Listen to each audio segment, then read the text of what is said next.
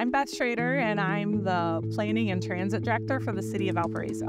I think there's a lot of things that we found attractive about Soofa. A good-looking design. It's nice and slim. All the graphics were customizable, the vinyl that goes on the signs. We liked that it was solar-powered. That is just a cool thing in general and something that the city embraces. We're an energy-saving efforts throughout the city, but also it makes it easier to install. So it freed up locations that we could put them, and so we like that. So the ability to have different graphics depending on the location in the community, specifically university-specific graphic in front of the student union, has been a really cool feature of the Soofa Signs. If I were selling it to another community, I'd say the overall design, the slimness, the solar, and the customization, those are the best features of Soofa.